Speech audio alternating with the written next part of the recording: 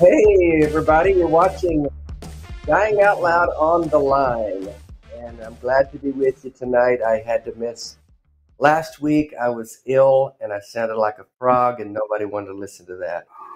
Good to be back this week, and I'm happy to be joined by my good friend, Dr. Darrel Ray of Recovering from Religion. Hey, Darrel, what's up in Kansas City? Not much, just hot as hell, but that's about normal for this time of year. Good to be back. Good to be with you. Good to be with you, too. Yeah, we were scheduled to be on last week, and I appreciate you being able to join us again this week. I know you're a busy guy. You are the busiest retired man I've ever known. You know that, right? As long as I'm having fun, I would say I work harder now than I did when I had a real job, but that's okay. I tell people I got ALS and retired and never been busier. So yeah, right. You know, I think we're both in the same boat. I think so. It's good to be busy. I don't know what else would we be doing? How much fishing can you do? How much golf can you play? How much traveling can you? I don't know. It's good to be engaged with folks and feel like you're doing something that makes a difference, right? Yep, right. I love the opportunity to travel. I just got back from Iceland. Did you know that? I did see that. I was jealous, man. It's amazing. You were over there like 2 weeks or something. Yeah, right. It was a great trip. We went all over the island. A lot of hiking. Amazing country. Yeah. Yeah, every day we hiked a minimum of 5 miles every day. Well, this is a call-in show. We want to invite you to call in and say hi. Let us know what's on your mind. Let us know if you have questions or comments. We talk about everything from living and dying in faith and non-faith and atheism and theism and anything that's on your mind. The number is on the bottom of your screen. It's 720-619-2288 or a web link in the description. It is September 5th. And also you can support us on patreon.com/calltheline. And Darrel, I want to talk a lot about RFR and all the stuff you got going on. I do have a call I want to jump on quick, though, related to that, because I know she has paused her work day to call in to us and talk to us. So let's talk to Robin, her from Kentucky. Hey, Robin, you're on the line with Darrel. Hey, Robin. Hey, how are y'all? Good. Doing well. Hey, Darrel. Thanks for calling in. We are anxious to talk to you. Okay. So, Robin, I know you're you're a viewer of the show and a supporter, and we and I've talked several times. And then what I wanted to hear from you about and get an update from you is your experience this past weekend at the county fair. From what I understand, you had a booth there to support Recovering from Religion, And then we also sent you some materials for I Am Dying Out Loud, our organization. So how many people did you deconvert? And no, how did it go? Tell us how that went. Yeah, I'm dying of curiosity. I want to hear all about it. Well, now in our manual, it says that we are not supposed to try to deconvert people. So I know. I'm just kidding. But it went good. I set up. I borrowed a canopy from a friend of mine. Got the booth and everything, and I brought some chairs and set out there, sort of in the front, so if somebody was tired, because it was really hot, that they could have a place to sit down. And I had some free water one day and some candy, so that brought some people in, just mostly sit around. It went pretty good. It was I had several women that came up at first that I was explaining about your situation, Dave, and they offered prayers. They were going to pray for you, of course. But but there were some really nice Christians that came and discussed how we needed to all live together, peacefully and everything. So that went good. I didn't have anybody that really came up and told me that I was going to hell or anything. Well, that's okay. I had one conversation with a conspiracy theorist for quite a while. That was kind of interesting. He told me that science proved the Bible all the way through, and I had a veteran that came by that was really in need of some help bad. He was really struggling with just a lot of things that had happened in Iraq. Oh wow! So I thought it went pretty good. It went pretty good. It didn't make a big. It wasn't a big chaos of me being there. That was one thing I was kind of worried about. So, yeah, you never know, especially in a county fair when you can get about anybody and their dog can walk by. How many dogs walk by? I'm guessing several. Yeah. It was no dog. I didn't see any dogs, but it was because I lived in like a rural area in Kentucky where it's it's deeply religious. Yeah, deeply. Right. Well, that's an awesome thing you did, Robin. I think it's a great idea, and it's very brave of you because you could get some pretty nasty feedback from people, especially in a deeply conservative religious locale like you're in. So kudos to you for stepping out and doing that. I think it's a great idea. I think it's a great way to promote RFR on a local, personal level. Yeah, I feel like it's grassroots, sort of. It is. It is grassroots. I think you may be the first person who's done a county fair. I think you are. We've had other people do things like Pride, but I don't think anybody's done a county fair. See, we have another like a festival that is coming up in like 3 weeks. It's in it's in the same county, but it's in a neighboring town of where the fair is. And I think I'm going to set up there too, and maybe do at least one night there. Good. Well, thank you. That's you're pioneering something. Steve will get your report, and I'm sure he's going to try to get other people to follow your example. Well, actually, we've on the ambassador channel. I noticed there's several ambassadors that was like, "Hey, how do I get Dave's stuff on my?" How do I get Dave's stuff too? Because they were like, "How did you get Dave's stuff?" Yeah, so, you just ask. That's all you got to do. Yeah. Just ask. Yeah, Dave. Yours came first. You got yours in the mail, and thank Bevan for that lovely letter she wrote. That was just awesome. Just really nice. That's good. Yeah, Bevan's listening in, I think. What prompted you to do this, Robin? I mean, what was your impetus to say, let me just go promote RFR at a county fair?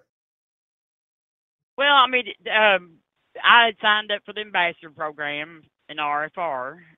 and really, there's no there's no convention around. I mean, NanoCon is probably the closest to me, that free thought convention or whatever. And of course, it wasn't even running this year, so right. Yeah, we skipped this year. I just had to work with what I had. Well, well, at NanoCon, you're preaching to the choir. Here, there is no choir to preach to. Yeah, that's great.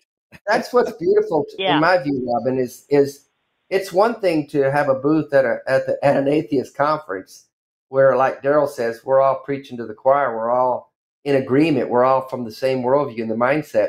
When you go out into the world, so to speak, it's kind of the opposite of when we were Christians out evangelizing.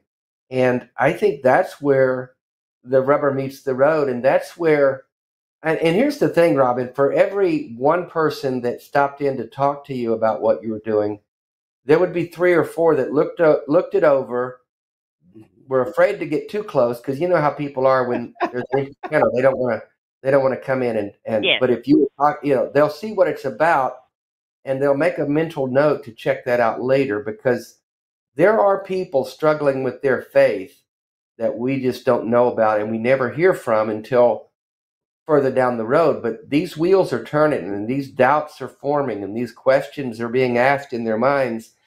And it may take several experiences like that where they're confronted with something that helps them crystallize their thoughts, or maybe even a small conversation with someone. We all know in our deconstruction process, it wasn't a one-time conversation. It wasn't an immediate thing that happened.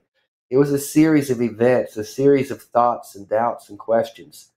So I just think it's awesome what you did, Robin. And like Darrel said, it's easy to do it at these conferences where you're going to be warmly received, but to go out in the belly of the beast, so to speak, in a conservative evangelical area and put yourself on the line like that, and basically you're putting up a flag saying, this is who I am and I'm here to help you find your way to freedom. And that's just awesome. So pat yourself on the back. If I could reach you, I'd pat yourself on the back. I'd pat you on the back, but I can't. But I just think what you did was awesome, Robin.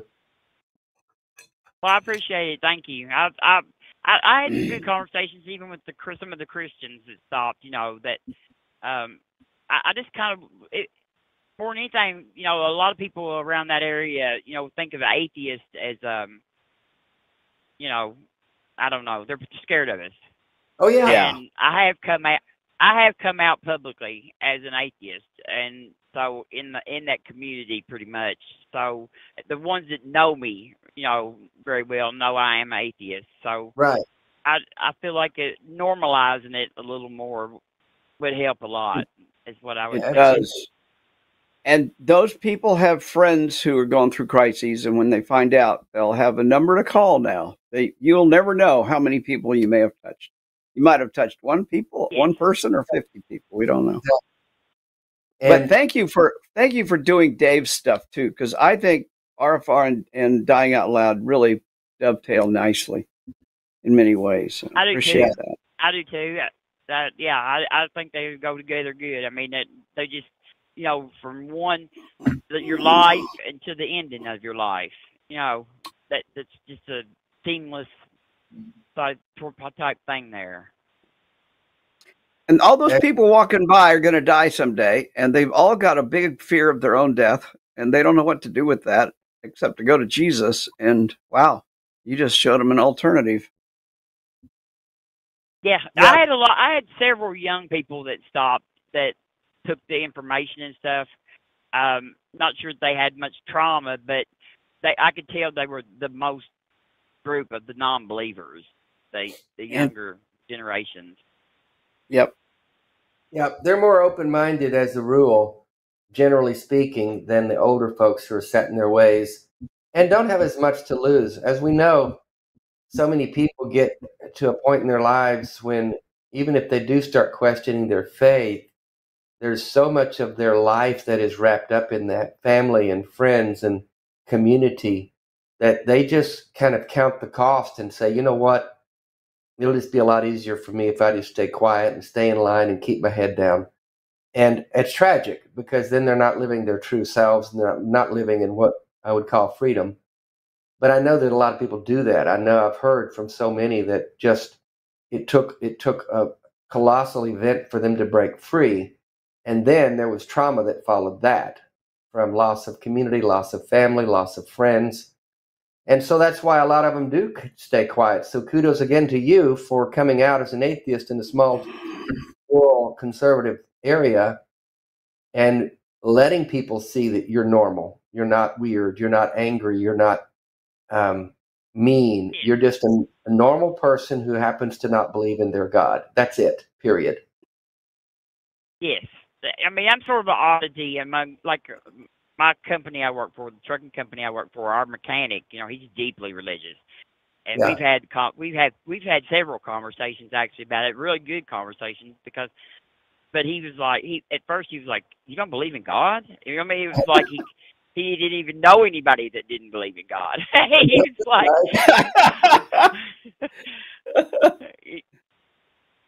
but Awesome. he's real curious though about it. You know, he'll ask me, like, sometimes when we're around where we can talk for a minute, he'll ask me questions. He was like, "Do y'all celebrate Christmas?" You know, stuff like that right there. And I'm like, yeah, we celebrate Christmas. I said, Celebrate. I said, my daughter would really be mad if we didn't. Do y'all sleep or do you stay up all night like vampires? What do y'all do? Suck blood.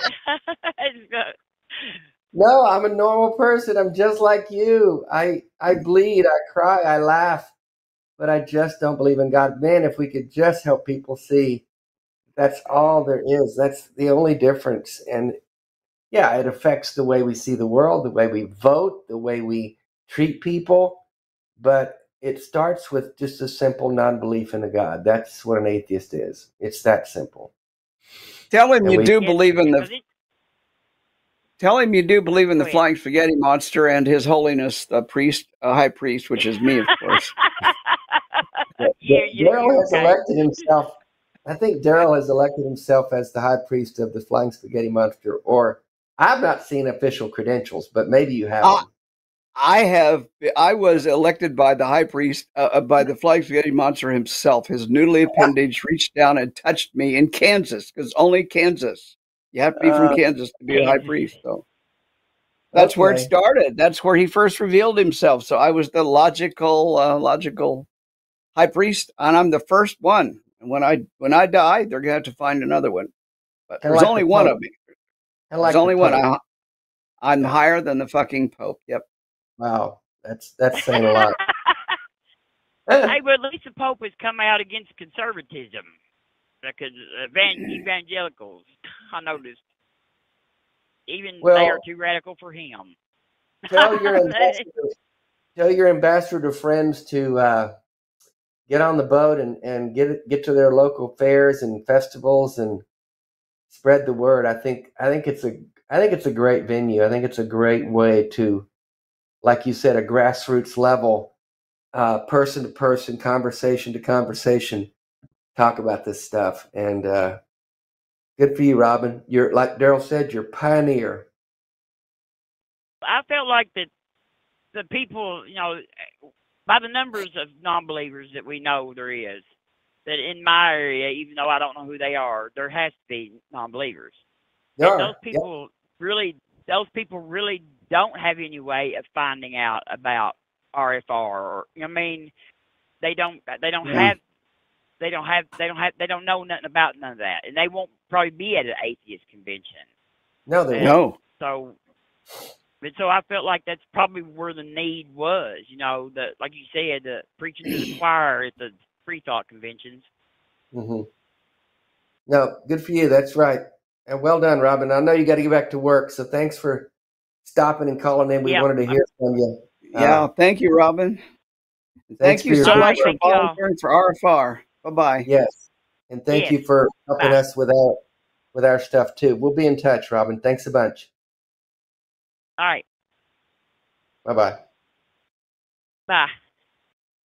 That's so good. I just, we all know the stories. We've all heard the stories. I've heard so many times so-and-so didn't believe in God, but didn't know who to talk to. They were in the closet. They were hiding Their family didn't know, their friends didn't know, their coworkers didn't know. And then one day it slips, or they finally break down and confess to someone, and the other person goes, "Oh my God, me too. I had no idea you didn't believe. I didn't know anyone else." And I've heard that. How many times have you heard that, Darrel? Thousands. And just statistically, I don't care how conservative or religious the area is, there's probably a minimum of 10% of the people who walk by her booth don't have a belief in some supernatural bullshit. Exactly. So that's she doesn't know who they are, and they don't know who she is unless she goes there. So that's what's so exciting about this. We've grown so much. Recovery Religion has grown so much, and we've got so many new people that have jumped in to become ambassadors. Our outreach is like orders of magnitude bigger than it was even a year ago. It's really amazing to see. I mean, you are Baja Con. We've got people at American Atheists, American Humanists. We've got people going to Pride festivals in June. There was several of those. These are things Gail and I can't beat all those things. And having a good ambassador program has really made a big difference. Yeah, you've got this army of volunteers, the chat room people, the agents in the chat room, the ambassadors, which when Steve calls, I want to hear more about that program and exactly what it is and what people are doing. But man, because I'll ask you, hey Darrel, what about this? And I don't know, I don't know what's going on. You can't keep up with all that it's doing. You can't even keep up. It's so great though. It's bigger than one person, and that's what it should be. Yeah, it's much bigger. I think Dave Klinge said the other day that we have 451. I think it's grown since then. Volunteers all around the world. We just added a new volunteer. We just added a new volunteer from Kazakhstan. Literally a Russian-speaking volunteer from Kazakhstan, and the person that trained him is one of our top most involved volunteers, Russian-speaking from Moscow. Now, isn't that crazy? That's amazing. Yeah, and then you go clear to the other end of the planet. We got volunteers all over from India to Australia. Yeah, it's really cool. This stuff, we forget how what we're doing reaches the whole world because of the internet. And we did a Zoom call with our Patreon supporters last month, and we had a person calling in on the call from Australia. Or no, is it New Zealand? One of the two. I get them mixed up. I know what they are, but I couldn't remember where he's from. And then another person from Turkey was calling in on the show. And this was it was like 8 o'clock at night our time, but they were in 4 in the morning and 8 o'clock the next day or the previous day or however the time works. Yeah, they're a day ahead of us. Yeah. I was just awestruck at the reach that we have at our disposal with what we're doing and the things we're talking about, and how people all over the world are just like us. They just go through the same stuff we do. They have the same needs and questions and doubts and trauma and things that we do. And it's amazing that we can have that kind of influence. And I'm just overwhelmed by it, So you guys, I know, are in like 25 countries or something like that. Oh, at least that's just where we get our volunteers. We got a lot more, right? Maybe more countries from where our callers come from. We get callers from everywhere. You name the country, we probably had callers from them in the last month. Yeah, that's pretty amazing. Yep. Well, we got callers stacking up here. By the way, folks, as I mentioned earlier, patreon.com/calltheline. And also, as you know, if you watch this show or any of the line shows, we love your super chats. That's one way you can support us and get your comment read on the air by Darrel and myself at the end of the show. Any super chat of $5 or more, whatever it is, euros, Canadian alleged dollars, Australian dollars, pounds, whatever it is, send that super chat in with your question or your comment or your love for Jimmy or Arden or anybody on the crew, and we'll read your comment on the line. So we appreciate your support. in that way. Let's go And to. I will personally read any super chat that comes in that mentions the FSM, and I will use the voice of the FSM himself. That's so flying, there you go.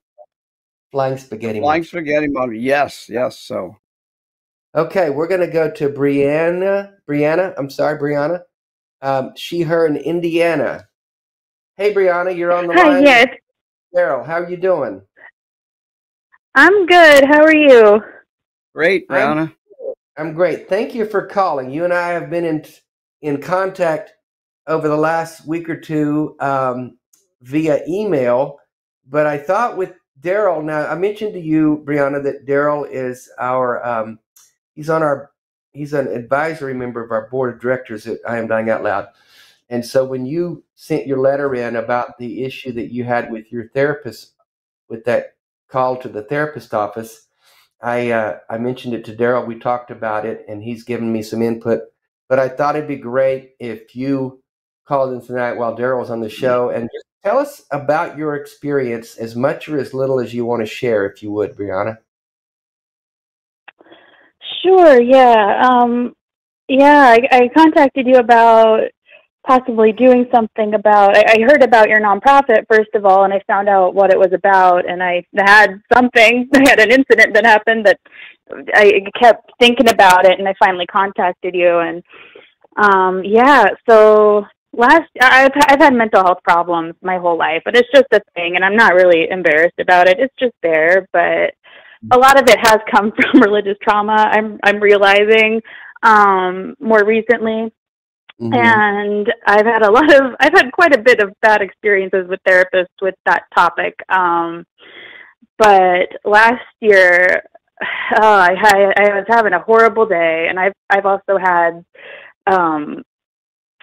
issues with like suicidal thoughts and all of that. And I was having that kind of a day, and I was not okay. And I was actually at the time on a waiting list for the secular therapy project for a therapist there, who thankfully I was able to get in with very soon after this, and she's been my therapist ever since, and I adore her.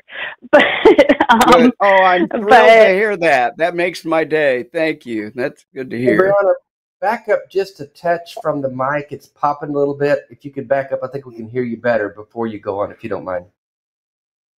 Sure. Is that a little better? That's better. Yeah. Thank you so much. Yeah. Cool. But while I was on this waiting list, I had this horrible day. I honestly don't even remember what I was particularly triggered about this day. But I knew that my past therapist was not helpful with religious trauma. I just felt very she just didn't get it. She felt very uncomfortable any way I tried to bring up the topic. I wasn't going to get any help there. So I was just calling around to see if I could get in anywhere before I could get like a real secular therapist, because no offense to therapists in my area, but I don't really trust that they're going to be helpful on this. But I thought getting in somewhere is better than nothing, you know? Mm-hmm. So I called a place I drive by all the time just to see, and the receptionist answered, and then she goes, "Hey, like, I can't get you in today, but we can start a file. We can try again on Monday," kind of thing. And so we did that. We started a file. She just started asking questions, and but of course she wants to know why I need to see a therapist. And I, against my better judgment, I explain religious trauma to her as best as I can in my already kind of upset state. And she says, maybe I should just go talk to a pastor, you know? And I was, that sent me a little bit over the edge. As it should. It was terrible. That pisses me off. Any well-trained therapist would never do that, and any well-trained therapist would never have a receptionist or whoever intake person who did that either. That's just almost unforgivable. Yeah. Go ahead. I'm sorry. How did you respond to the receptionist then, Brianna? Well, I actually try. Like, I mean, I was very upset, obviously. But I was honest with her, and I said, like, that's not okay. Like, a pastor isn't a therapist, and like, I'm sure I was very garbled and upset, but you know, I still stood up for myself a little bit and was like, hey, like, this isn't fine. This isn't okay. And the more I pushed back, you know, she got mad and said I had anger problems, and Wow. let's see what else. Oh, she asked me, well, where I'm going when I die. You know, where am I going? I don't. Oh, wow. It was wild. Yeah, That is just so inappropriate, and she's triggering the very thing you called about. That's exactly. And you've got somebody with suicidal ideation, and you're talking to them about where they're going to go when they die. Are you serious? Yeah. So yeah, it was pretty unbelievable. yeah, so you've written a letter, and it's a really well written letter, by the way, Brianna. And you and I are kind of editing on that, and so I ran it by Darrel. I haven't sent you the letter, have I, Darrel? But we talked about this situation. I haven't seen the letter, but no, it's not since we talked. But yeah, I'm very interested in. Is this a letter to the licensing board? Well, that's what you recommended, and so it's the letter to the therapy office that she called, and then you recommended copying the licensing board in the state. Right. And that's what we're planning to do. So I'm researching who covers that in that state. Right. Good. Well, yeah, you want to, of course, let the therapist know what happened so that the therapist can, you know, make a decision what if anything they want to do. But you don't want to let it be that they're alone. You want to alert the licensing board, Brianna, and it's not inappropriate. That's what licensing boards are there for. They have a standard of ethics that they are in charge of enforcing throughout the state on therapists, and they can't enforce the ethics if nobody ever tells them. So you'll be telling them, and the therapists will find out too. Therapists will probably get a call from the ethics board. They'll explain what happened. You know, they'll be defensive probably and not tell the truth. Who knows? But ultimately, that puts that therapist on their radar. So the next time something comes up, it won't be the first time. And what you're really doing is complaining about the receptionist. They should have no say in anything about. They're not a therapist. She should not be giving you that advice. Period. So, you know, there's disciplinary stuff that the therapist needs to do about the receptionist. Yeah, and they should know better than to have. You know, it's not enough to say, well, that the receptionist shouldn't have done that. You know, she knows. They should train the receptionist never to speak like that to a client. The receptionist should never be a part of the problem. That's just crazy. Why are you calling us? You don't want more of a problem when you hang up. Brianna, I'm glad you told Dave about it, and let me throw something out here. It's kind of a little off topic, but it's right on topic, I guess, with respect to what you're bringing up, Brianna. There are many bad, poorly trained therapists out there, and there are many therapists out there who will not let go of their own religious ideology or can't let go of it. And that's the mark of a poorly trained therapist, when their own ideology gets in the way of the therapy. So you have experienced that firsthand, unfortunately. Anyway. So what we are doing at the Secular Therapy Project, Dr. Travis McKee-Borst is the director of the whole project. I started it back in 2012, but he's been the director for the last 4 or 5 years. We're trying to educate licensing boards about the ethics of dealing with religious trauma, and how many therapists are out there that are pushing their religion on their own clients. So that's one of our things, and we need information. We need people like you to tell us when these things happen, so that we can document them and ultimately turn it into an educational program that can help these licensing boards put this into their standards about how do you treat people who come to you with religious trauma or religiously induced problems. So thank you. Thank you for bringing this up. And when you get all this finished, we'd like to have a copy of the letter, and we will put it in our files because we're going to build a whole argument around this, or a whole file system around it.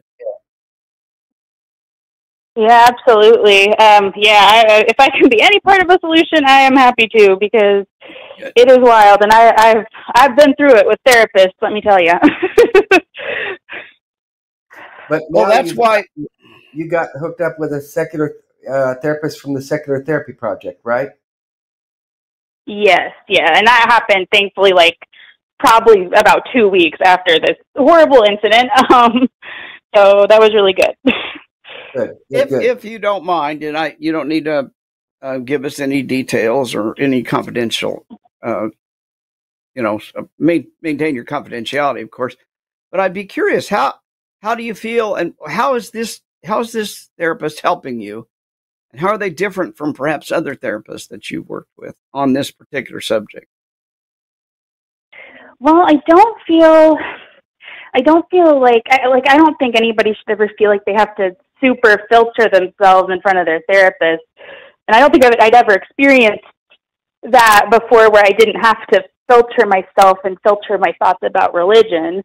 And I don't have to filter around my current therapist, and that part is very nice. And she also understands like the balance, because I have a specific view on this. I'm like, look, and I told her like the first time I met, because about like my issues I've had with therapists, and I was like, look, I'm not looking to stay angry at religion forever and ever and ever. That's not my goal. But every other therapist I've had until now won't even address this topic with me. Like, they just act like I'm the closed-minded one for not accepting religion, and that's kind of it. Right. So it's nice that she can handle the balance. Like, if I need to rant, I can rant. If I'm like getting to a place where I am healing a little bit and I want to work on that side of it, I can do that too.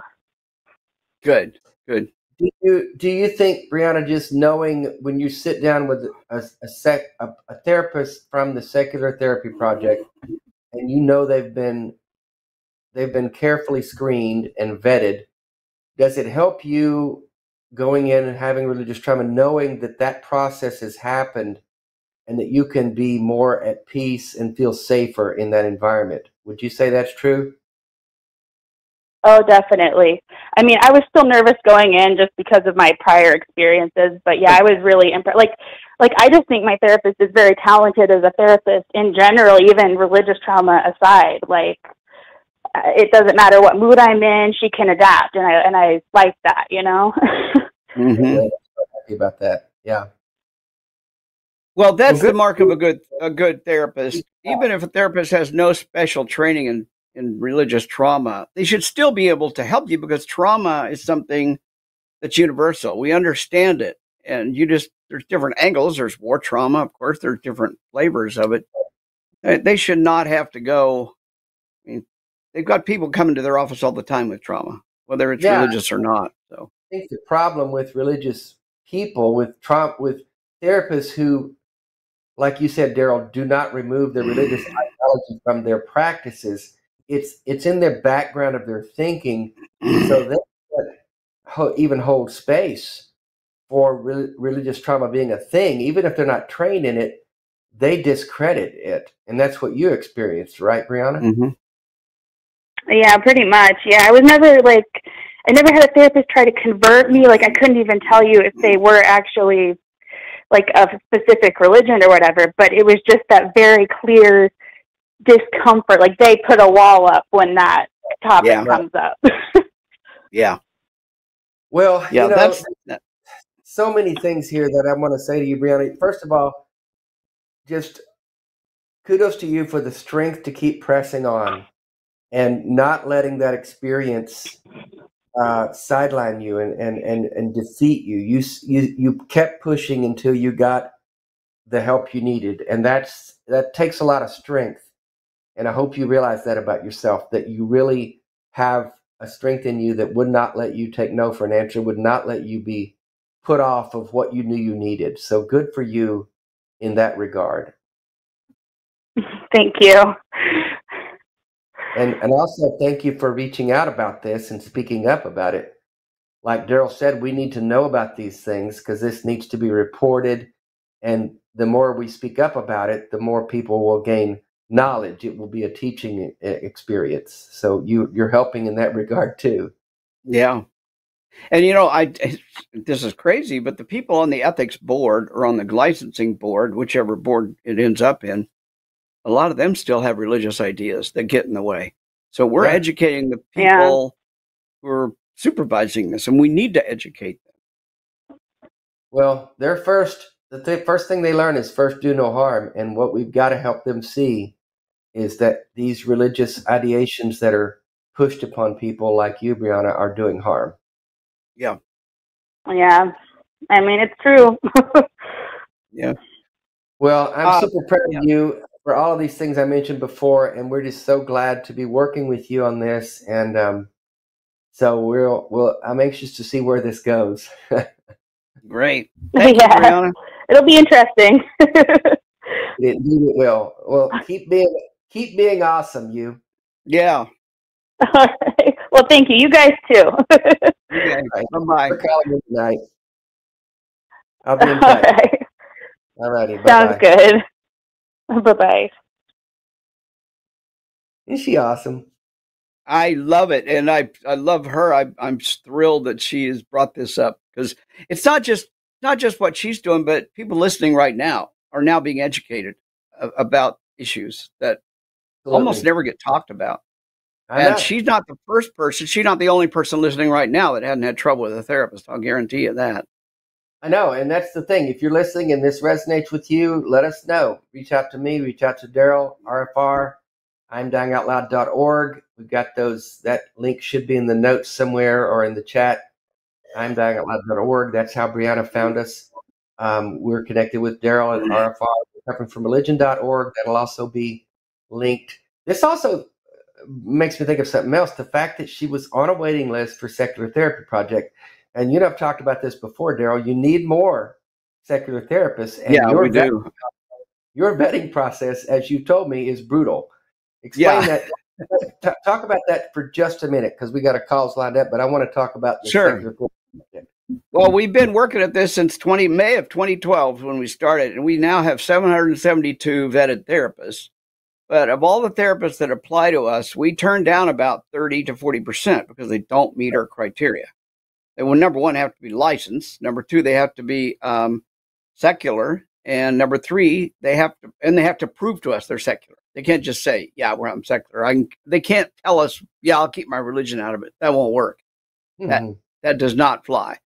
And third, they have to prove to us, again, that they use evidence-based methodologies. Right. They can't be doing New Age woo-woo bullshit or Jungian stuff or Adlerian stuff or Freudian stuff. That doesn't fly. None of that is evidence-based. So if they can prove to us those three things, where the camera is here, then we let them in.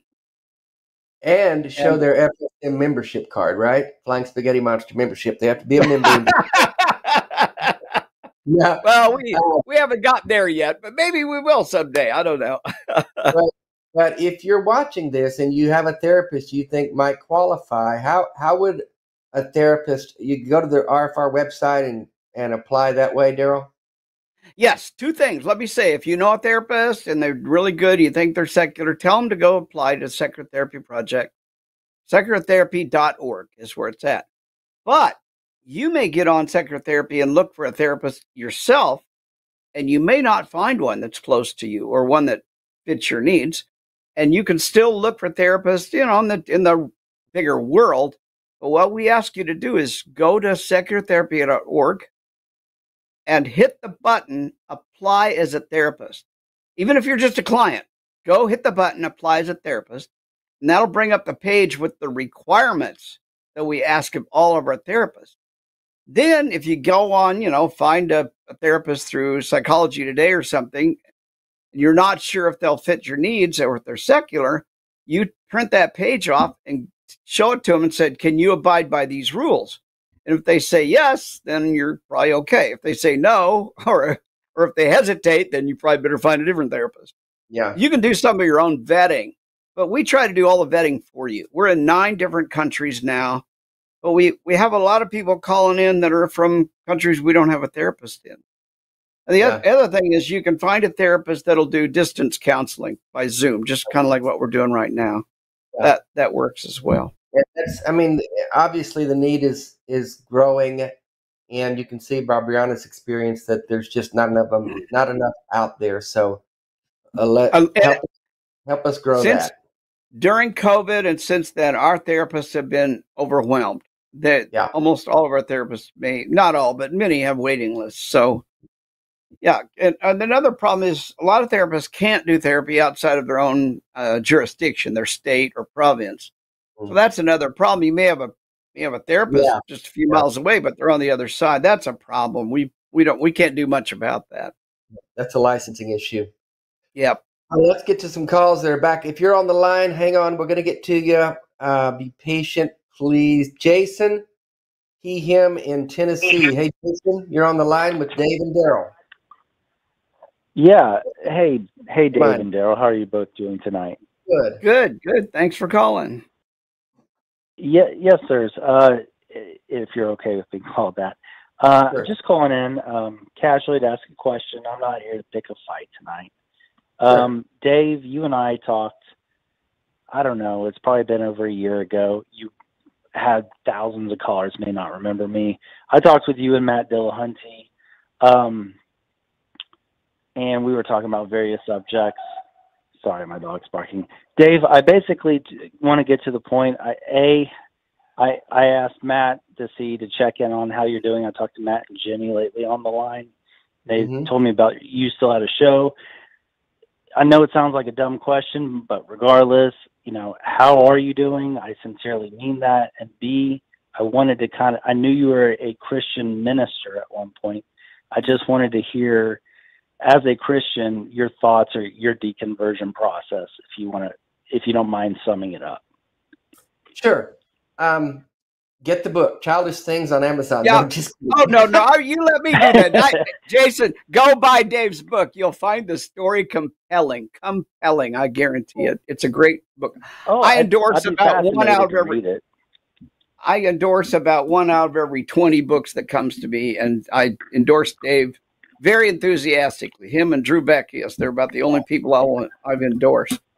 So yeah, get the book and read it. That is the title is called what again? It's called Childish Things, a memoir. It's on Amazon. I wrote that. You may know of the scripture in 1 Corinthians that says, when I was a child, I spoke like a child, I thought like a child, and I understood like a child. But when I became a man, I put away childish things. That's yes, sir. That's the scripture I'm referring to with the title of the book. And in that sense, what I'm saying is I came to believe that a belief in a supernatural deity was a childish belief. Now, I don't mean that to discredit your beliefs or to insult you or to call you a child, but I do say that evangelical Christianity, by definition, or if you look at certain scriptures that define the faith system there, it does want to keep you in a childish mentality, non-maturing. We want to keep you as a child. Look at the language. You're a child of God. He's your father. Those are terms meant to keep you in a subservient, less than role. I'm not finding the right word. And so that's why I use that phrase to say I put away those childish things and started thinking like a reasonable adult, because I believe that a belief in a supernatural deity who's involved in our lives, but we see no evidence of that other than a belief in what the scripture says, is a childish belief. It's not reasoning with the world in a mature way. So I say all that to say that that's the reason behind my deconstruction, or the impetus behind it.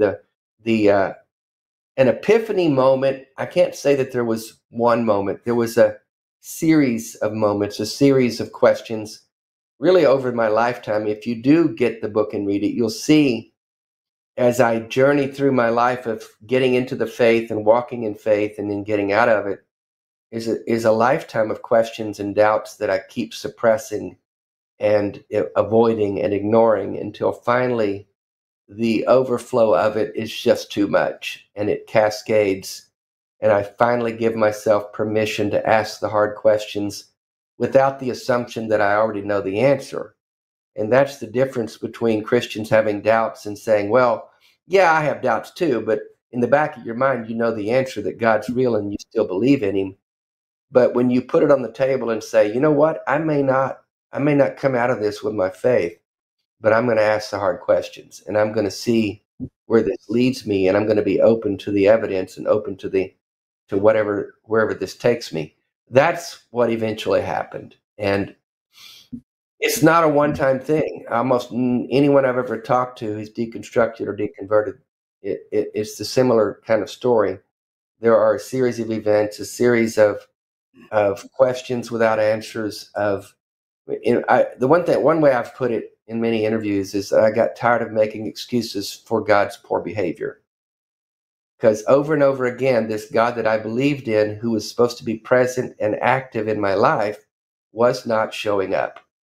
Over and over again, I was doing all the work as a minister, as a Christian, as a believer. I was doing the Bible study. I was doing the prayer. I was doing the fasting. Where was God? Nowhere. Nowhere. I believed he was speaking to me in my head, but unanswered prayers, non-involvement, invisible, not there. And I finally allowed myself to admit that was the truth. And once I saw that, I was done. And the other question... Can I ask you a few more follow-ups? And I'll read your book. I'll buy it, I promise. I'm not just trying to get you to hash out your book over the air. And I'm not trying to sell a book either, but it's the best way to understand. And that's what I tell people. If you really want to... I've had people ask me, help me understand your deconversion.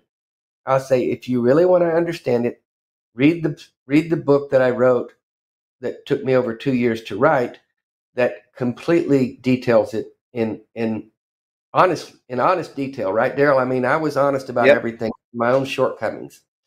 Yep. So it's not just a bash God book. It's my own honest journey into and out of the faith.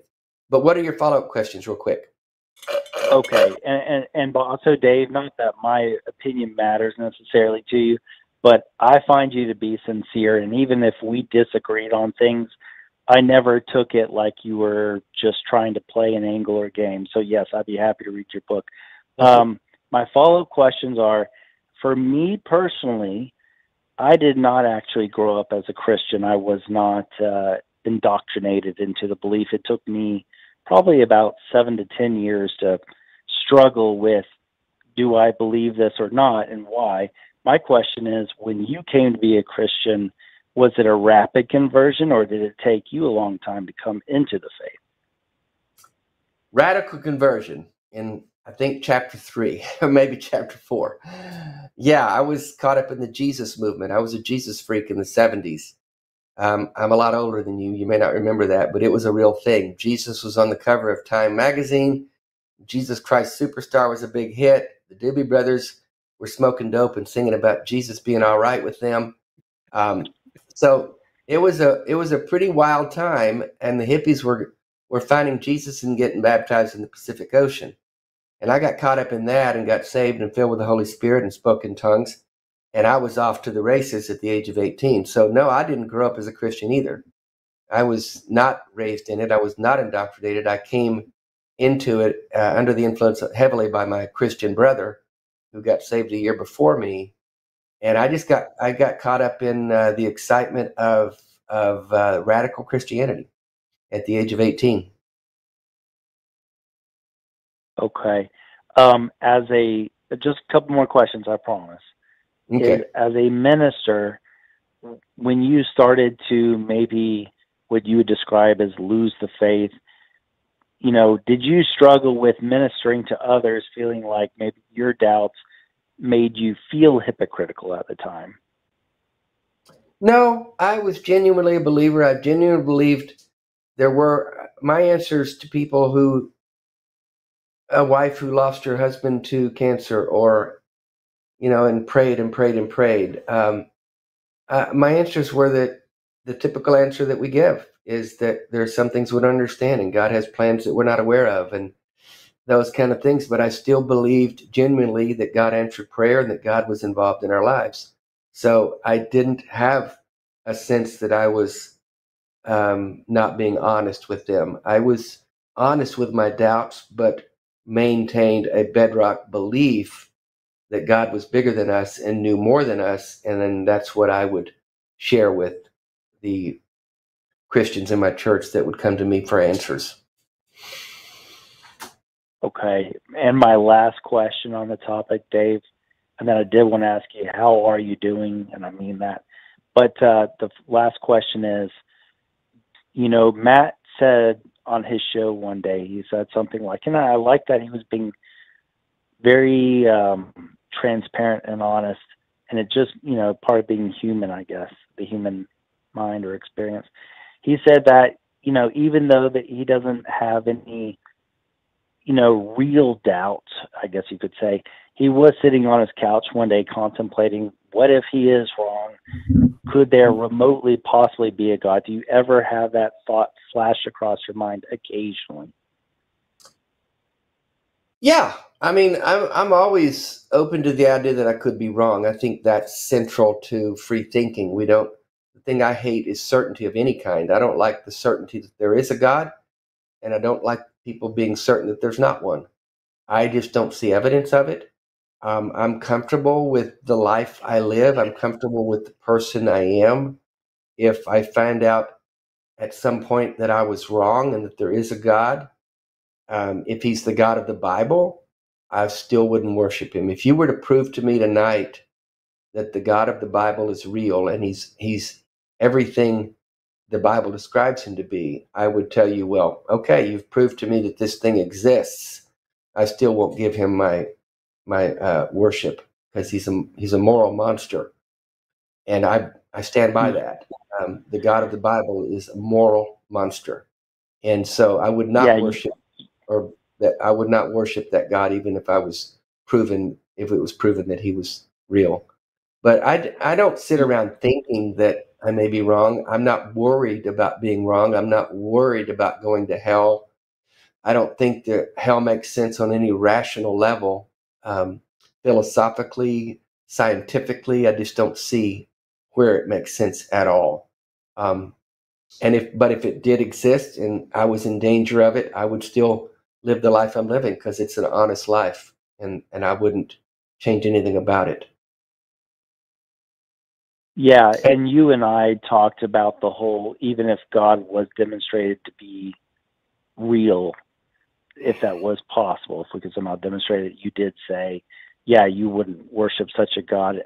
And I can understand or see, if you come from a human secularist, or what do they call it, human centrist, basically, philosophy, if your viewpoint is that from somebody that's, what's the word, secular humanist, sorry, took me a moment to get there. I'm a little under the weather at the moment.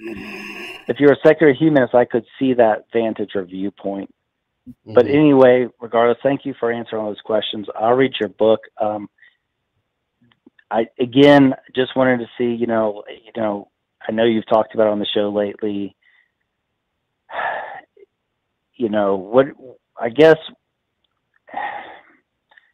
yeah, I mean, just how are you holding up? I know you do talk about it, but I appreciate you asking. If folks see me fidgeting in the chair, it's because I have a hard time being comfortable. My neck is getting weaker, so I have to rest it back, and so it's hard for me to sit and not have to deal with repositioning. So there are challenges that are increasing with the progression of the disease. But as you can see, I'm still talking fine, and that's, when it progresses to the mouth area, the breathing and the talking and the eating, that's when it gets really tricky. So my symptoms are still relegated pretty much to my torso, my arms and legs, require more assistance, and I'm not able to do a lot of the things that I could do with walking and handling things. So that's pretty much where it's at. I'm a slow progressor. There are many who are progressing faster than me. I know that. I talked to, in fact, if you guys were anyone who was watching the show a couple of weeks ago, we had James Mason call in from Idaho, who is a young man, former Mormon. He was diagnosed with ALS a year and a half ago, and we had a really poignant conversation. In fact, I talked with him this afternoon just to check in on him, and he's doing good. His attitude is great, but he's losing, man. He's losing this battle. He's in a wheelchair. He's progressing much faster than I have, and he's younger than me, and it breaks my heart because he had his whole life ahead of him. I'm an old fart, and I've lived most of my life. I'm not as old as Darrel, but I'm pretty old. I'm not far behind you, Darrel, but I've lived most of my life, and I'm okay. Not okay with dying. Obviously, I want to live as long as I can, but the younger ones who get it and progress faster, that's what really breaks my heart. And so thank you for asking, though, Jason. I really appreciate your call and the tone of it. I really appreciate it. Yes, Dave, and just let you know, you've been on my heart since we spoke last time. You did kind of just briefly talk about your struggles. So, hey, I don't know what to say. I'm not going to say anything disingenuous. Okay. So, all right, thank you for your time, and I'll hang up. Thanks for calling. Bye-bye. All right, thank you. Bye. That's a good call. That's a good guy. I don't remember the conversation specifically, but he's asking some questions, I think. That's good. Right. My Mormon friends, your example, my Mormon friends call that the collapsing bookshelf. Yeah. They said that as you go through life as a Christian, you have these doubts. So I'll just put those on the bookshelf. And then one day there's so much on the bookshelf, it all comes crashing down. And that's when they leave the Mormon church, where they realize it's all. And I see that it's not just Mormons, but that's where I heard it first, was the collapsing bookshelf. It's a good way to put it. Yeah, I'll deal with that doubt later. I'll deal with that question. And right. Hang in there, folks. I see you in the queue. The calls are stacking up. We'll get to as many as we can, hopefully all of them. Let's talk to Wallace in Ehem in Georgia. Hello, Wallace. You're on the line with Dave and Darrel. Hey, this is Wallace. So I was just calling about the fact that a week ago today, my mom passed, and she was growing up. She was an amazing, open, accepting, just bright, vibrant person. And in the last decade or so, she got caught up in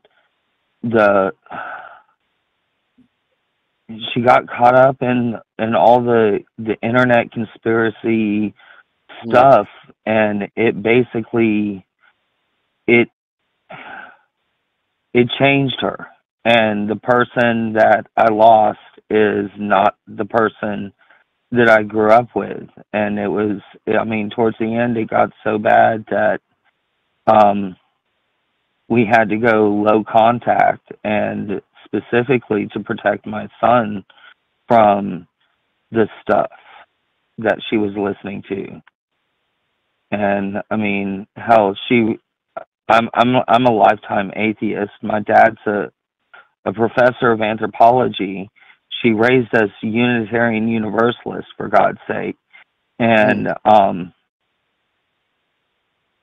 and towards the end there, she was like anti-LGBT, talking about the gay agenda, the trans agenda. She would go and buy pickles that were specifically not kosher because she didn't want to buy anything that was kosher. And everything was they, them. And she had a heart condition, and she refused to get it treated, and it caused a couple of strokes. And she refused to get that treated, and it ended up killing her. And it was like, it's like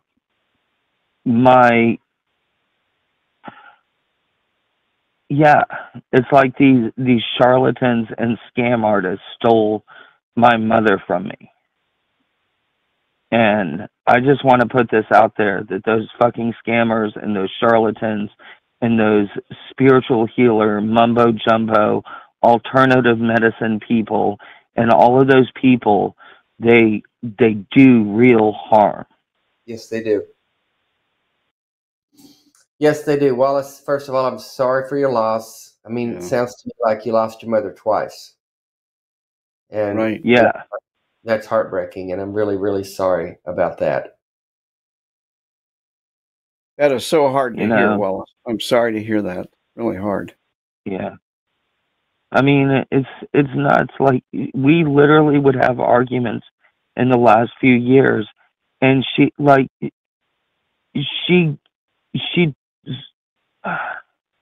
the last thing I did for her as as a placebo to make her life better is I made her bedroom into a Faraday cage to protect her from electromagnetic fields that she was so terrified of that she'd sequestered herself in a basement under a magic blanket that would shield her from it.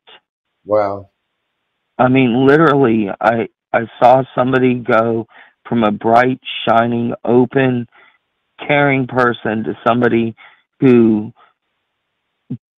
was cowering in fear in the basement. That's tragic.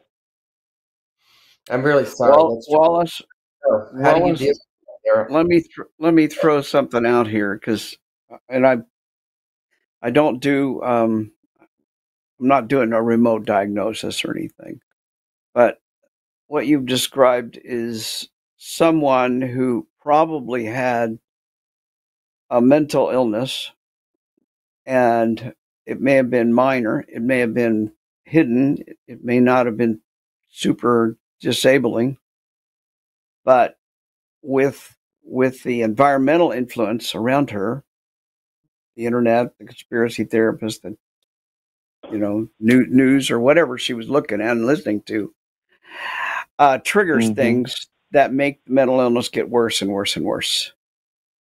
Yeah. And so she becomes, she literally gets infected. A mental illness oftentimes is like a portal for crazy ideas to come into her head. Yeah. And it can happen to a wide range of people, not just people who have a mental illness problem. But when it gets as bad as it did, your mother probably suffered from a serious mental illness. And I won't say what it is. I've got my own hints, but can't diagnose somebody that I haven't talked to or personally examined. Yeah. I'm definitely sure. It would have taken a very well trained psychotherapist to probably help her. And and especially there towards the end, the only way to do that would have been to take away what little autonomy she had remaining, thus destroying her. Thus, I was stuck in a loop where the only thing I could do was try to make things as good as I could. Right.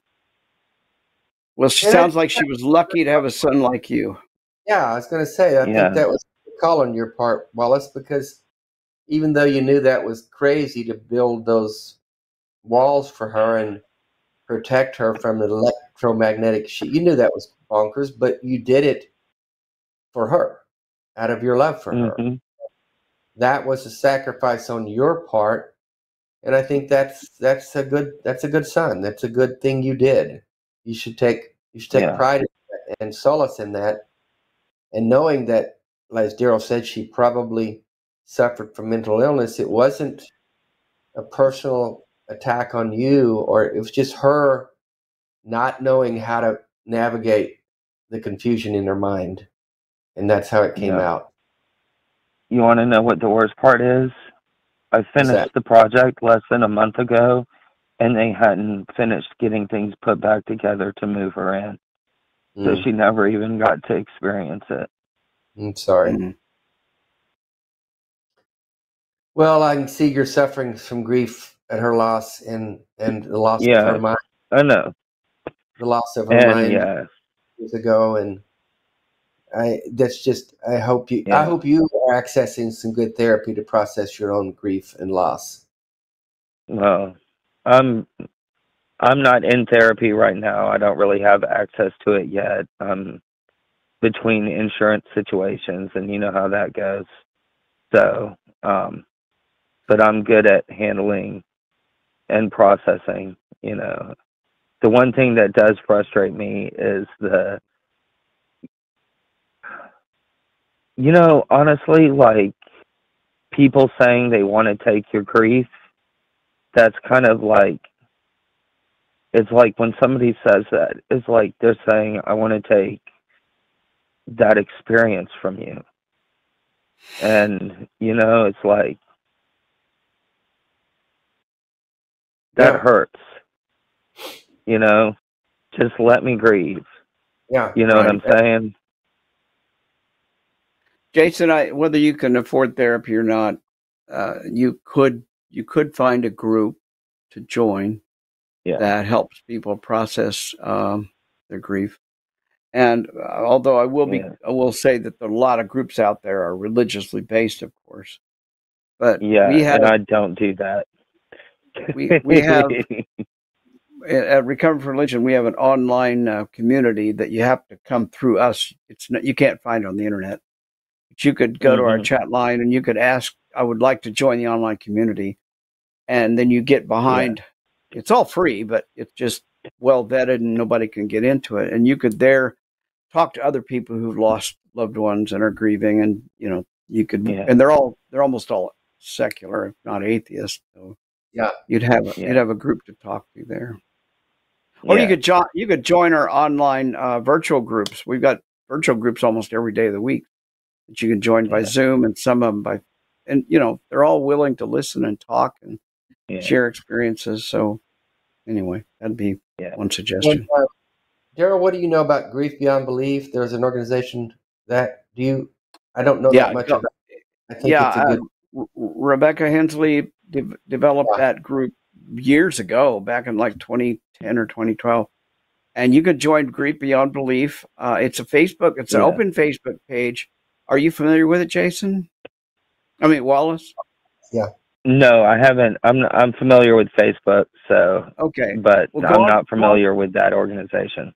Yeah, go on Facebook and look up Grief Beyond Belief and ask if you can join. They will ask you a few questions because they're going to vet. They don't want just random jerks coming in there, of course. Right. But that would be a perfect group for you. There are hundreds of other people. Yeah. And there's dozens, I guarantee you, there are dozens who went through similar experiences to you did. And so, it's called Grief Beyond Belief. And it's by a friend of mine, Rebecca Hensley, out of the San Francisco Bay Area. She started it years ago when she lost a child. And she's done a great job there. I would say look at joining that group. Yeah, if you have trouble I'll check it out. Yeah, just reach out to me, Wallace, if you need help connecting with these groups, and just be in touch. We're here to talk, and you'll get through this. Really, really sorry you experienced this. It's tough. There's no easy way to put it. Yeah, it's just and I mean, I know it is what it is. I mean, she lived a pretty long life, but it's too soon, and it's it's one of those things where it's like, each step of the way, it's like the move towards where I am today, it directly it tracks medical choices that she made all along the way, all because of being convinced deeper and deeper into this world. And it's a really dark world, and it's almost like I went from it's almost like, I mean, I guess she was always kind of into woo and all that other stuff, but it's like, the dive into the toxic shit, the really toxic shit was stark, and it and it was one of those things, and it's like, she would listen to like stuff talking about the gay agenda while and anti-trans stuff and things like that, where my gay sister is sleeping, having to like hear that shit with her fucking wife, and it's just it's poison. And it's like I can't imagine like what they were going through. And I mean, it's so hard to be so committed to somebody who, because of this decline, just like denied who you are.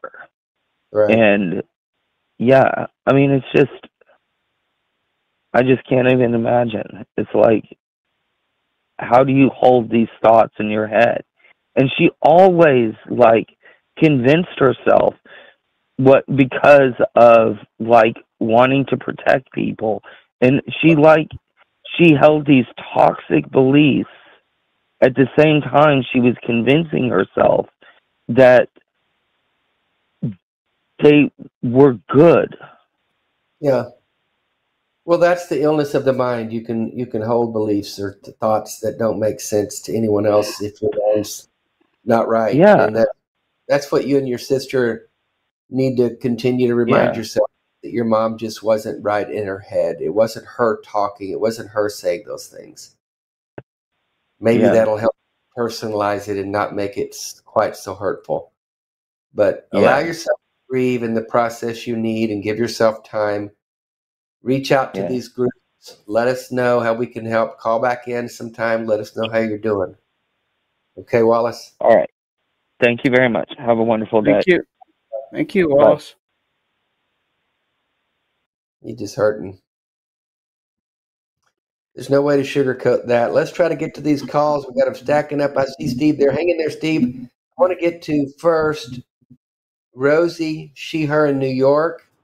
Hey, Rosie, you're on the line with Dave and Darrel. Hey, guys. Hey, Rosie. This is it's Rosie. so cool to be on. Yeah. What's on your mind? It's more like just looking for general advice, because I'm an atheist and I'm getting sober, and a couple of weeks strong now, and every time it comes up and I'm talking to someone, they kind of go straight away to the 12-step program, and those, a lot of the ideas are really great, making restitution to the people you've hurt and etc. But there's so much about giving yourself over to a higher power, or entrusting your sobriety to someone or something else, and I just don't vibe with that at all. I just don't see how giving my choice to get sober into the hands of something else, I don't see how that's going to help me at all. And I was just wondering if you guys, and Dr. Ray, if you have any kind of advice to, how are there like secular groups or just, any way to find a community of sober atheists around, because I just don't like the 12-step program at all. I've heard you. Well, Rosie, go ahead. What'd you say? I'm sorry. I said I've heard you talk about this at conferences. Take it away.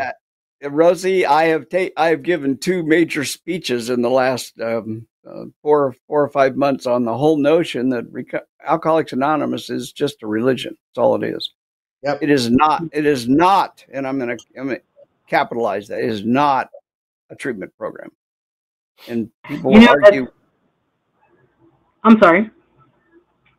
Yeah, it's not a treatment program. It was designed in 1935, and they haven't really updated it since. There's a lot of science. We know a hell of a lot of shit now that we didn't know back then. There's no treatment in it. And 8 of the 12 steps have some kind of higher power of God in them. So your underlying discomfort is well placed. Your instincts are absolutely correct. So also, that's my first thing. I'm sorry to interrupt. But also something that I've noticed when we get into the back and forth about the 12-step programs, is that I always hear back, about how often people relapse on the program. Mm-hmm. And I'm like, well, if so many people relapse so often, then the efficacy of the program is, moot. You're a scientist, bro. You're a scientist. That's great. Yeah. So there's a good answer to your question. Yes, there's organizations, for example, secular sobriety is one of them. There are three different secular sobriety organizations. All three of them have been tested empirically. Their systems are not 12 steps, and that's important. They are not 12 steps. They have very specific things they teach, and they also use a group format. And they're free. You don't have to pay anything for them. But go look up secular sobriety, SOS. There's Life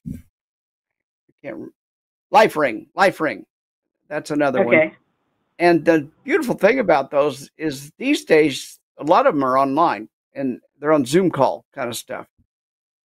And you can find groups that you can get the information, you get the literature, and they most of them use a version or a component of cognitive behavioral therapy, which is probably CBT. CBT is probably the best foundation. I'm not going to say it's the cure, but it's the best foundation to get you started.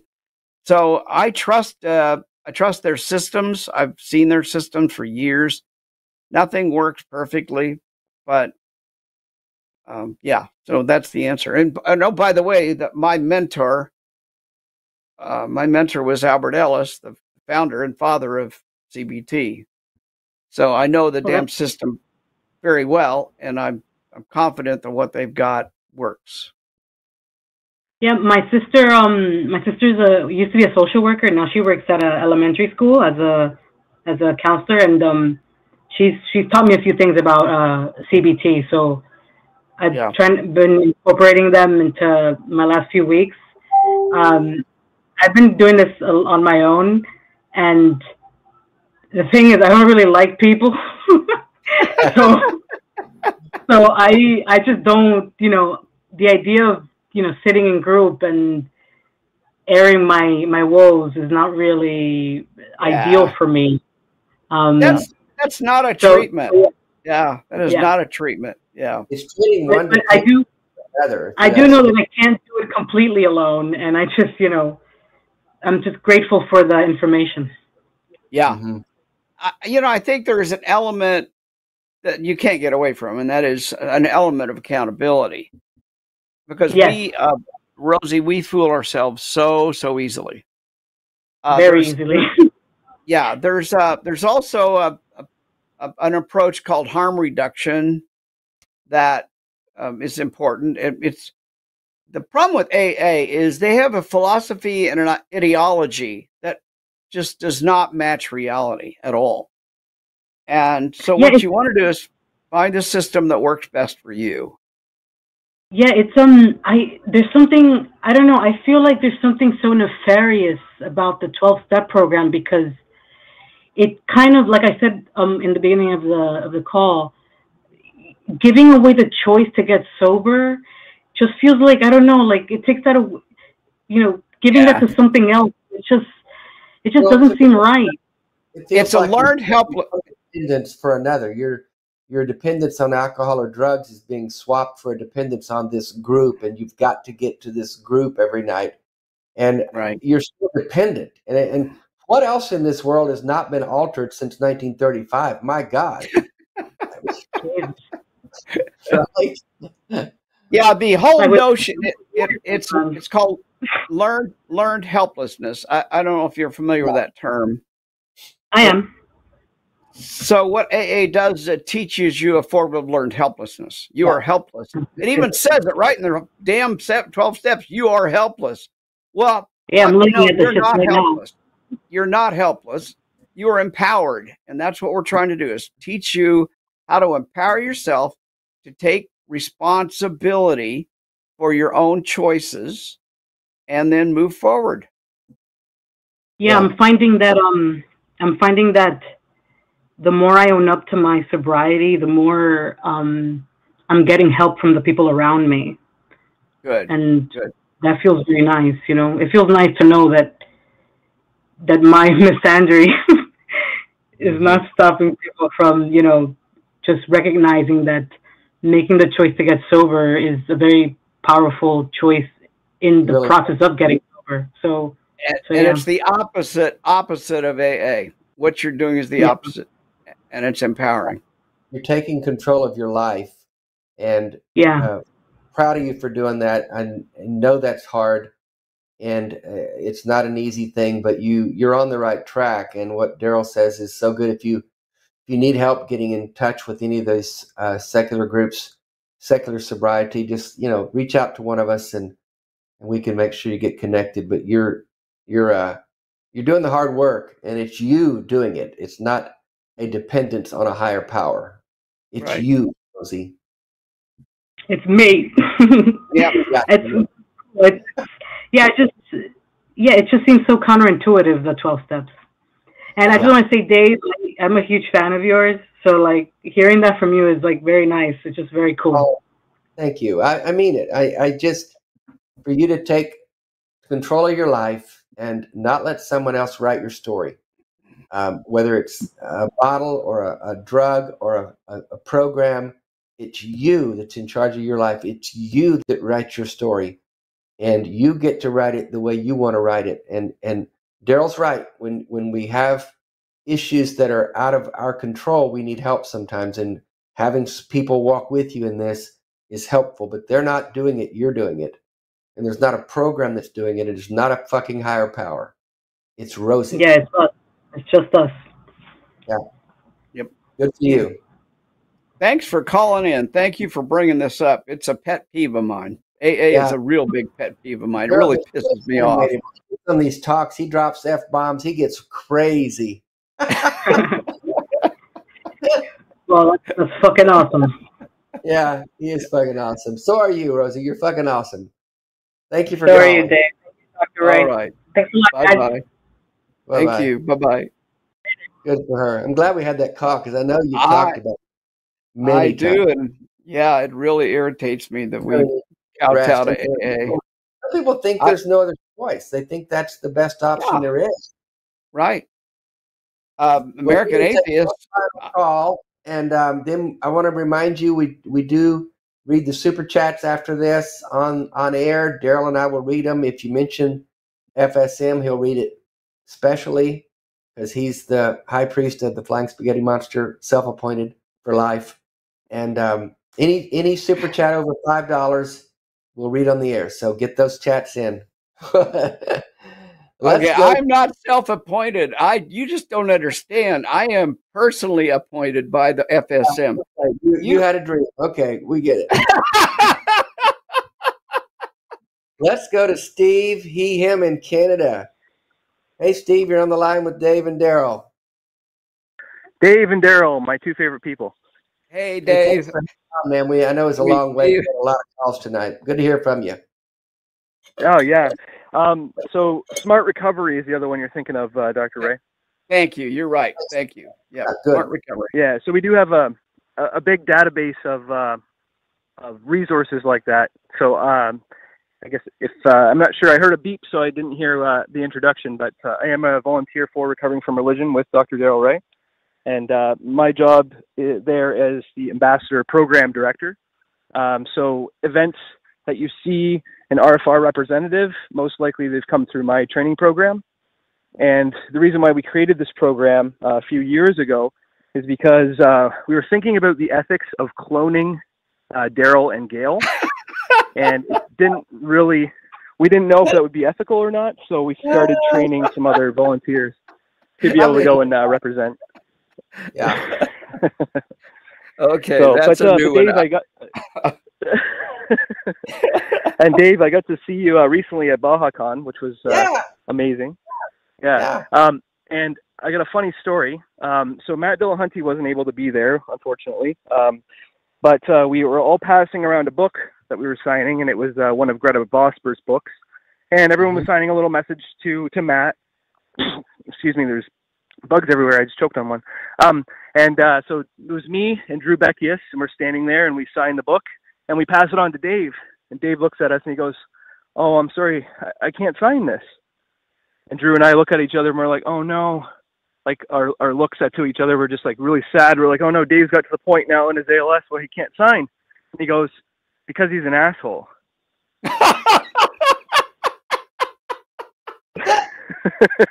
So we burst out laughing, and then he signs the book. I got you for a minute. Yeah. Yeah. Matt knows I love him. He's a lovable asshole, just like I am. No.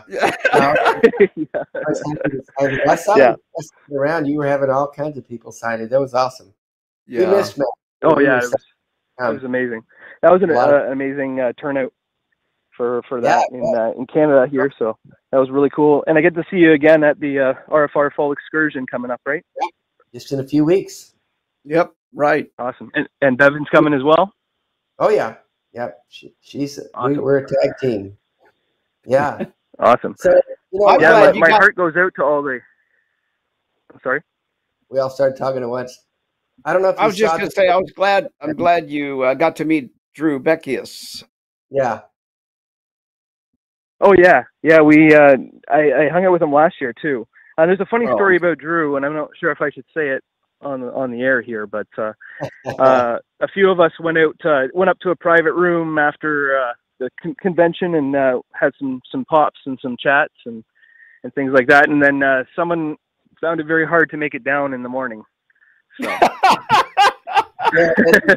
We may have had to send a search party. Oh, okay. Search party. Yeah. But no, my heart goes out to all the people that called on the line already. And Wallace, if you're still listening, when someone says they're trying to take away your grief, they don't actually mean they're taking away your grief or they want to. They're talking about taking away that pain that you have, and it's because as humans we all have these mirror neurons that we feel the pain that someone else is feeling, and that's empathy and compassion. And we don't need a book to tell us that that's what we are feeling. Yeah. Yep. Yeah, that's a good word. I don't know if you heard the first part of the program, but our first caller, Robin from Kentucky, is part of your ambassador program, and she did a booth at the county fair last week. And so we were getting a report on that. I love that concept of getting out and doing grassroots marketing, if you will, for RFR and I'm Dying Out Loud and reaching out to people where they live. So I think that's a great concept. Yeah, it's been amazing. And no, I didn't hear that first part there, but Robin, I've been in direct contact with her quite often since she started the program. And she's a big fan of yours. She had your books there, and she was representing you as well. So that was amazing. Yeah, good job. I told her I think she's the first person to do a county fair. Am I correct? Yeah, the first one, to my knowledge, yes. Me too. I don't think I've ever heard of anybody doing one. I mean, I've thought about it myself. We got a county fair here, but I've never done it. I've never tried to do it. I have gone there and talked with the evangelical ministers that had booths there. And I gave him my card. That's great. Well, that's awesome. Well, thanks for what you do in the program, Steve. It's good work. You guys are doing such good work. Well, thank you very much for what you do too. I mean, we're all part of a huge community that's there for everyone. We feel that in our heart that we need to be there for people, and it's something that we want to do, and we're damn good at it. Yep. I don't know if you saw. And I did. Oh, I'm sorry. But we got a incredibly nice note today from somebody who's benefited from our work. I should pass it along to you. I'll if you haven't seen it yet. No, I haven't. That's awesome. Yeah, amazing. I'll send it to you. Okay, great. Yeah, thank you, Steve, thank you, Dave, for for having Darrel on. Yeah, always glad to have Darrel on. We'll have him on again. Yeah, that's awesome. And I did buy your book on Amazon because every time I see you, you're sold out. So I'll bring it to the fall excursion. And if you can't sign it because you're ALS, that's one thing. But if it's because of an asshole, I guess I'm gonna have to change it. No, I'll happily sign it. I was just kidding about. It is, as you can see, my signature for Matt was very undistinguishable, and he'll know which one was mine because everyone else. Yeah. Well, I just want to say it was really nice.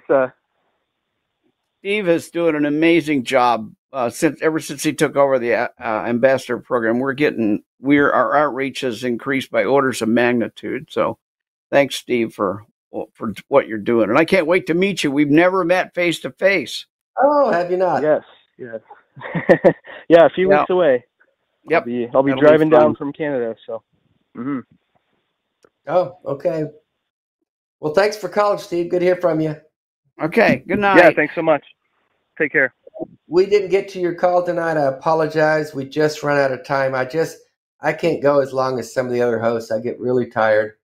But please call back next week. We'll take your call. If you call back in and if we didn't get you tonight, call back and we will put you at the head of the queue next time. So we just had a lot of calls tonight and some good calls. People really needed to spend time with. And so if you've got time, Darrel, we'll do a few super chats before we go. Yeah, let's do it. Okay, you take the first one. Marie Ware sent a $50 super chat. Wow. Sticker. All right. Thank you for a super sticker. Thank you, Marie. Appreciate you, Marie. $10 from Alan Ferguson. Glad to see you looking well, Dave. Thank you both. Thank you, Alan. Appreciate that. Thanks, Alan. I was a sickie last week, but thank you for your support and for your message. This is in honor of Robin. May her courage inspire us all. I agree. Thank you, Greg. Greg Markowski. Thank you, Greg. Greg's a board member of our nonprofit, Darrel. I know Greg. Yeah, I met him at a couple different tabling events recently. Right. You met him in St. Louis. He's another Kansas City friend. So yeah. Thank you, Greg. He's a huge supporter. $10 from the Raven 200. Us atheists are just like everyone else. We drive cars and go to the theater. We just don't believe in gods and just so happen to eat babies. Oh, yeah, there's that. Oh, wait, Jimmy, go take a Future Shock DDT on concrete. Darrel, what you don't know is Raven, each week, she creates different ways to insult Jimmy. Right. And on the show, instead of telling Jimmy we love him, we say go fuck yourself. Okay, so you know the I know. I just have never said it directly to his face. Go fuck yourself, Jimmy. But I'll learn. Yeah, you'll learn. But Raven comes up with creative ways to say go fuck yourself. Okay, good for Raven. Thank you, Raven. $10 from Thomas Wachter. It's been a long time since you got a 666 from Kimmy. So I will send one on her behalf. Thank you, Dave and Darrel. What is a 6.66? Behind that, Thomas. Thank you, brother. I love you, man. Thomas lost his wife last year, unexpectedly, and she was a big supporter of our GD show, and every week. Right. So she would send in a 666 super chat sticker, and we called it our Antichrist sticker. And so, yeah, Thomas, we miss those. We miss those stickers from Kim, and I know you still miss her. I'm really sorry, buddy. Hang in there. Yep. $9.99 again from Greg Markowski. Darrel, you looking forward to the Chiefs kicking off this Thursday? How do you think they'll do without CJ? I think we're going to kick the Lions' ass, and we're going to go back to the Super Bowl. That's what I think. I think CJ needs to get his brain in the right spot. Money isn't everything. How often do you get to go to a Super Bowl? Yeah, he's only getting what, 30 million. He wants 35 million or something. I don't know. Yeah, he needs to get his head out of his ass. I've been with Darrel Ray in person watching a Chiefs game. It ain't pretty, folks. It ain't pretty. This man is a serious Chiefs fan.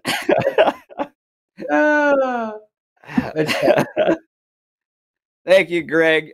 $10 from Dylan Fuller. My roommate's cat passed away. I was the one to find him. It made me think more on how I've always had odd reaction to death.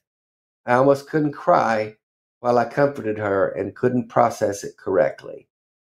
Well, thank you for that, Dylan, for your message and your super chat. Man, that's tough. Death, whether it's a friend, a family member, a pet, it's just so final, and it just is hard. And when we pretend it's not, then we, like Darrel said earlier about how easily we fool ourselves, that's one of the ways we fool ourselves, and it's not helpful. And the only way to deal with death is to just go through it and do the best you can to comfort your loved ones, allow them to comfort you, and process it the best you can. So be kind to yourself and don't worry about how you should do it or did do it. Just do the best you can. There isn't a correct way to process, but you were there for your friend. That's the most important thing. Thank you for that, Dylan. $10 from Atlas Die. I went to a church counselor in the middle of my eating disorder, LDS. He said the only other girls he worked with were now dead. Whoa. Bad stat. Didn't go back. Well, Atlas, I think your instincts were very correct there. Do not go to that. That's crazy. Oh, Atlas, I'm sorry you dealt with that. Thank you for your support again. We love you. Yeah, good instincts on not going back to that quack. And LDS, they educate people in masters and PhDs at Brigham Young University, and they come out really, really poorly trained. So be careful if you're going to a therapist that's LDS trained. They may have all the degrees and they may be able to spout the terminology, but they still haven't gotten rid of their crazy magical thinking. 5 alleged Canadian dollars from JL. Sounds like he just did what he could. Equals definition of a good son without a mother to tell him otherwise. Yeah, that's the call about his mom dying. That's exactly right, JL. Yeah. For that message. I think that's exactly the point we were trying to make is that's the best he could do in that situation. Well said, JL. $10 from Cy. Okay, sending love and hugs to all the callers and, of course, the lovely hosts. Thank you, Cy. Appreciate it. We had some tough calls today. Yeah, important ones. Important topics we deal with here. $5 from Trudy. Why does Gilmore's guitar make me cry? Dead is dead, but the spirit in me sings. David Gilmour, Pink Floyd. I agree. His guitar is just... I love the song they do called Great Gig in the Sky, where they talk about not being afraid of dying, and then it's just a female vocalist just riffs for like 10 minutes. It's absolutely stunning. But thank you for that, Trudy. I agree with you.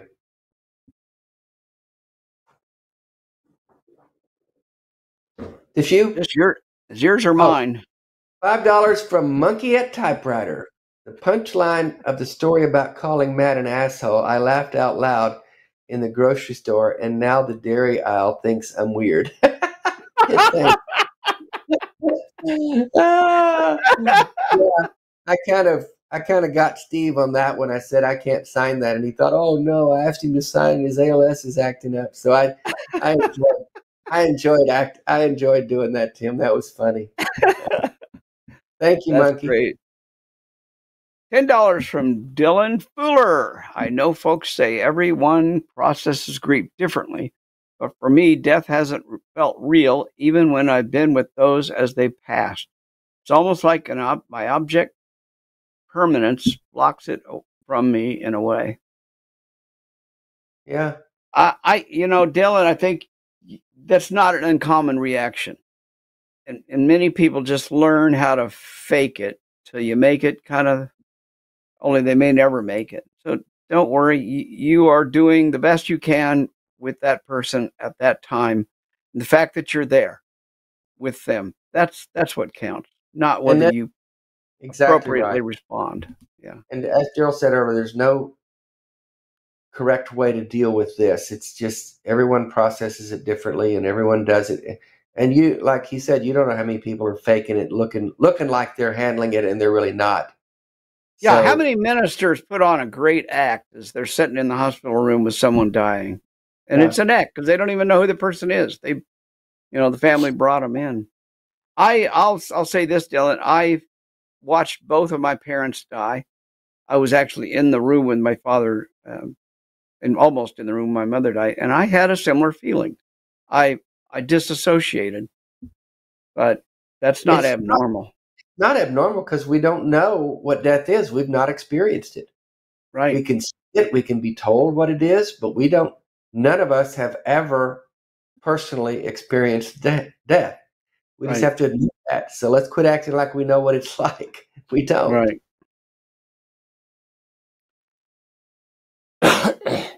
Aviatrix 23 sent a $5 super chat sticker. Thank you for that.